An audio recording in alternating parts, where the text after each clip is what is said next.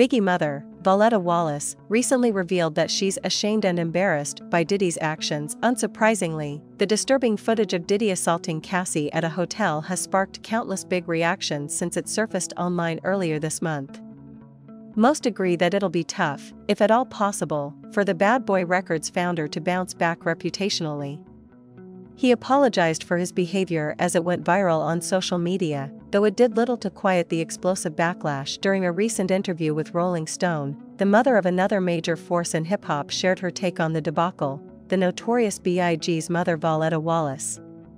According to her, seeing it has drastically changed her perception of a mogul, who she admits she once liked.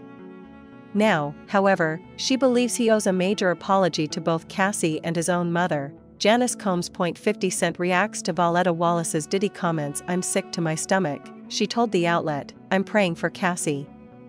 I'm praying for his mother.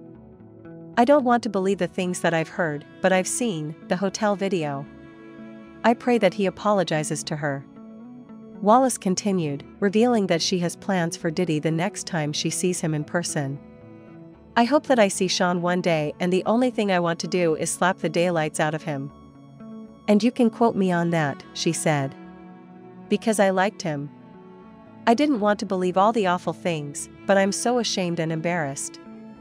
Now, 50 Cent has shared his reaction to Wallace's comments, and expectedly, he feels exactly the same way. LOL, he captioned a screenshot of an article about her claims today. "I want to slap him, too." What do you think of 50 Cent's reaction to the Notorious B.I.G.'s mother, Voletta Wallace, admitting that she wants to slap Diddy? Share your thoughts in the comments section down below.